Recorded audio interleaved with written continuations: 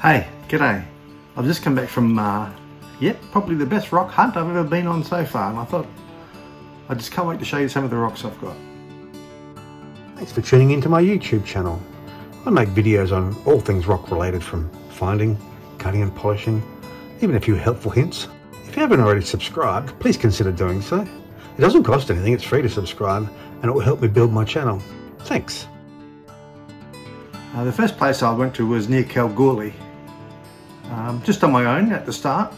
Found a lot of this sort of stuff. I'll quickly run through just a few examples of what I got. This is from the same location, near Kalgoorlie. Same with this. So from there, I met up with 3 other people out past Norseman because we wanted to go looking for malachite. And I'm wetting these because they just look a lot better. We found some good malachite. No big chunks, but just nice pieces. The malachite is the green. This had azurite in it as well, the blue. And there's druzy pockets in there too. I'll show you in a minute what I mean by druzy pockets. So this, again, malachite, azurite. Very happy with what we've got there. I'll wet this big one. And you'll see in the video how much fun we had as well getting these pieces. So here, that's a druzy pocket. So druzy means crystals, this bit here, and then a pocket. So it's a pocket of crystals, druzy pocket. From there we went to a place near Killaloe Hill and picked up what I'm calling Killaloe jasper. It's become known as Killaloe jasper, but it's more an opalite. It comes in a fantastic range of colours. Last time I was there I got a lot of blacks with white and yellow stripes through them, but when I got back I thought, hang on, I should have got more reds and yellows and stuff, so this is what I got this time. Beautiful stuff. From there we went to the public fossicking site. So there's a site in Norseman where you can just go, you don't need a miner's right. We all had miner's rights, so we're okay anyway.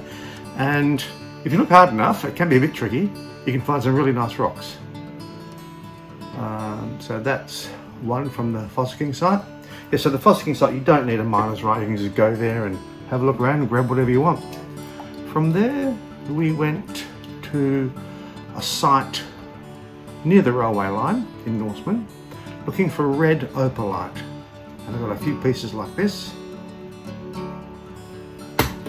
Here's another piece. Actually has some little tiny little druzy pockets in that one too. Then we moved back to the railway site, the railway line. Close to the railway line, it's not on the railway line, it's probably 50, 60 metres off the line to get some dendritic opalite. This is a dendritic opalite, but with almost merlinite. So merlinite is the dendritic opalite, so the opalite where it becomes translucent. So that bit there is translucent, and boy, that comes up really well when it's cut and polished.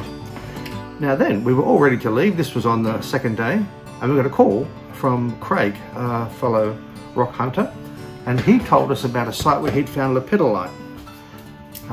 So off we went to get some lepidolite, and wow, were we surprised with what we got there. This is a piece of lepidolite. And this is some more pinkish lepidolite. So yes, like I said, very happy with this rock hunt. Fantastic. There's 4 of us, joined by 2 partway through, which that was Craig. Did I say Peter before? It's Craig and George. And they took off, found the lepidolite, phoned us and told us where to go. So yeah, hope you enjoyed this video. Some beautiful coloured rocks in this one. My first stop was east of Kalgoorlie, just on my own before I met up with the rest of the group. These are tailings from a nearby mine where I think they mine copper, maybe, nickel possibly. That's a bit boring, that one. But there's some really nice emerald greens and aqua green rocks here. I'm not picking up any particularly nice ones here, but you'll see how good they are. It's mostly opalite. Someone said you could find chrysoprase here, but I didn't. I thought I did. Some of them look like chrysoprase, but once you cut them and start working them, they're much more brittle. But yeah, it's everywhere. Good start to the rock hunt. And this is some of what I came back with. This is what I mean. It kind of looks like chrysoprase, but it's definitely an opalite, a common opal. I ended up with a whole bucket full of beautiful aqua green and emerald green rocks.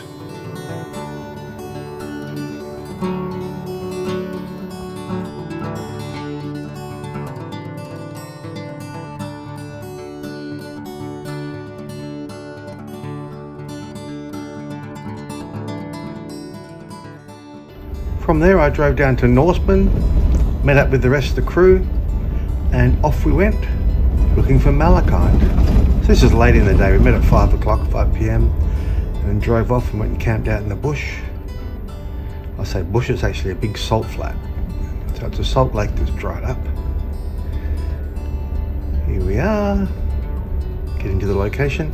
See, there was 4 of us met up. We'd been here a few weeks earlier, or some of us have been here a few weeks earlier and found some really nice malachite. This is Helen. Helen was a girl guide. She's great at starting fires. Thought I'd get an overhead shot of where we're camping.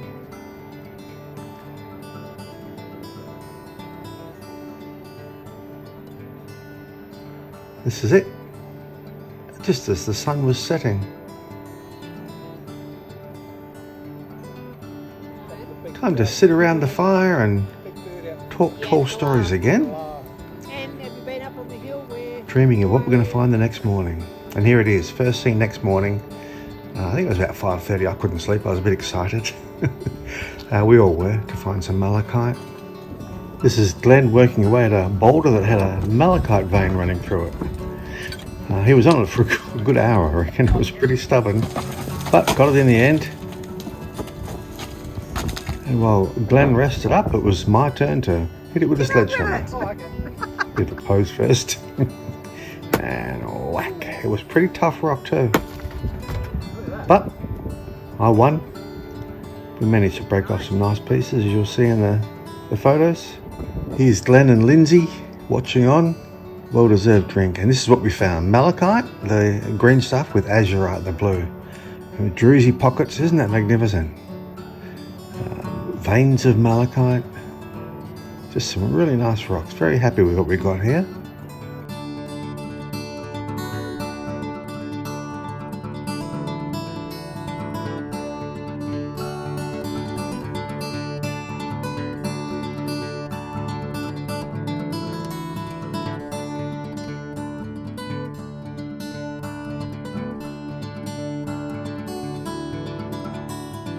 From there it was a half-hour drive to near Killaloe Hill in Norseman to find what's become known as Killaloe jasper, although it is an opalite. This is me picking up pieces. When I was there last I got lots of black pieces with white and yellow banding, so I thought this time I'll grab some red. So I loaded up with lots of red. This is Lindsay picking up rocks. Happy enough with that? Yeah. I think so. And Glenn. That looks good. In the bucket it goes. Thank you. And these are some of the rocks that came home with me. So yes, this has become known as Killaloe jasper. But like I say, it's more of an opalite, a common opal. Look at the colours in that. It's more of a common opal. It can be a little tricky depending on the colours to get a good gloss on, but if you keep at it, you can.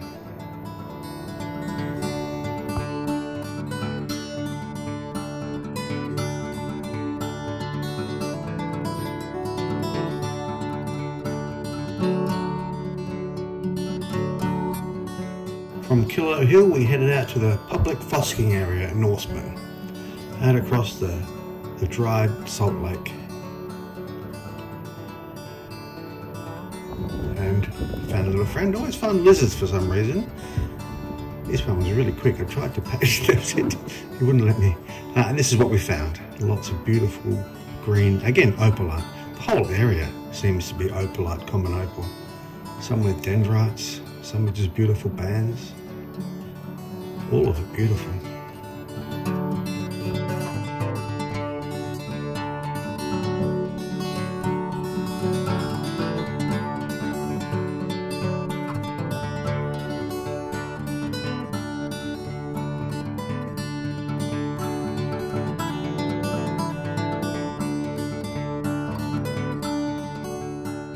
So from the public fossicking area, we head back into Norseman.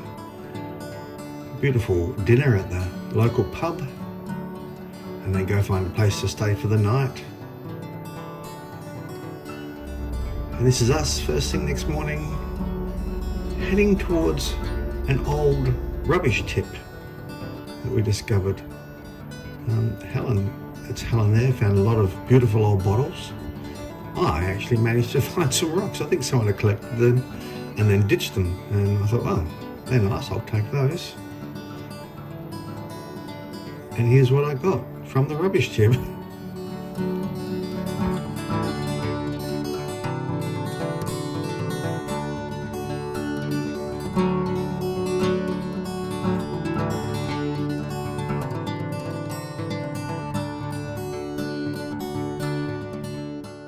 From there it was just a short trip, dusty trip but short, to get some dendritic opalite, mainly reds and pinks. Green, yellow, white, beiges everywhere. But trying to find some of the reds can be a bit tricky. But we managed to find some nice ones.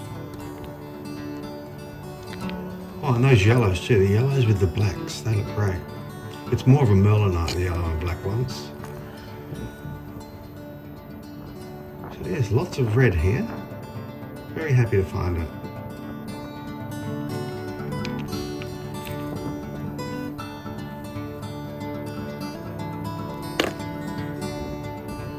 And like the other opalite site, it really is everywhere.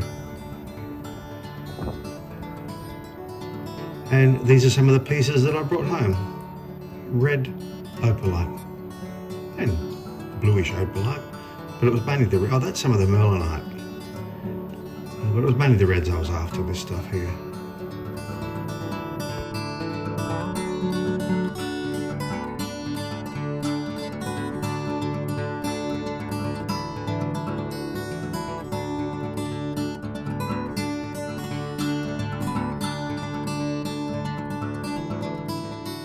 And as we were collecting the opalite, we were getting ready to head off. We got a phone call from a fellow rock hunter. He said he'd found a deposit of lepidolite. This is the lepidolite. Very, very happy. It was a surprise. We didn't expect to find any. So to find some on the last day of the rock hunt was fantastic. Pinks and purples, beautiful colours. Big chunks too. That one's going in the rock garden.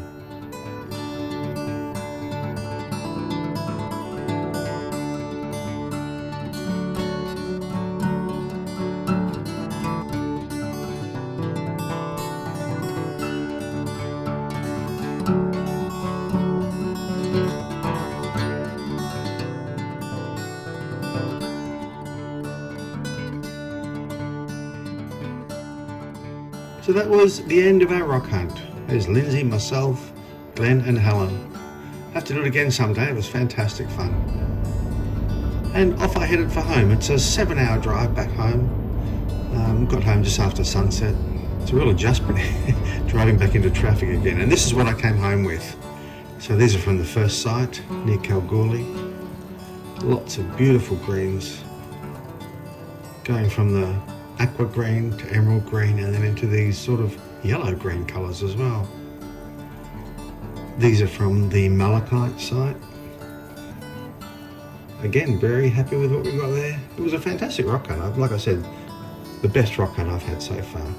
This is Killaloe jasper in reds, and then some of the darker yellow black colours over here. And then this was from the public fossicking site in Norseman. That big chunk there is going to be nice. I can't wait to slice him up. This is the stuff I found at the rubbish tip. I'm sure you'd agree that's worth picking up. Dendritic opalite from the pink site, or the red site, and then lastly the lepidolite. Lots of different colours. So that's it. By far the best rock hunt I've ever been on. If you enjoyed this video, please consider subscribing. Till next time, see ya.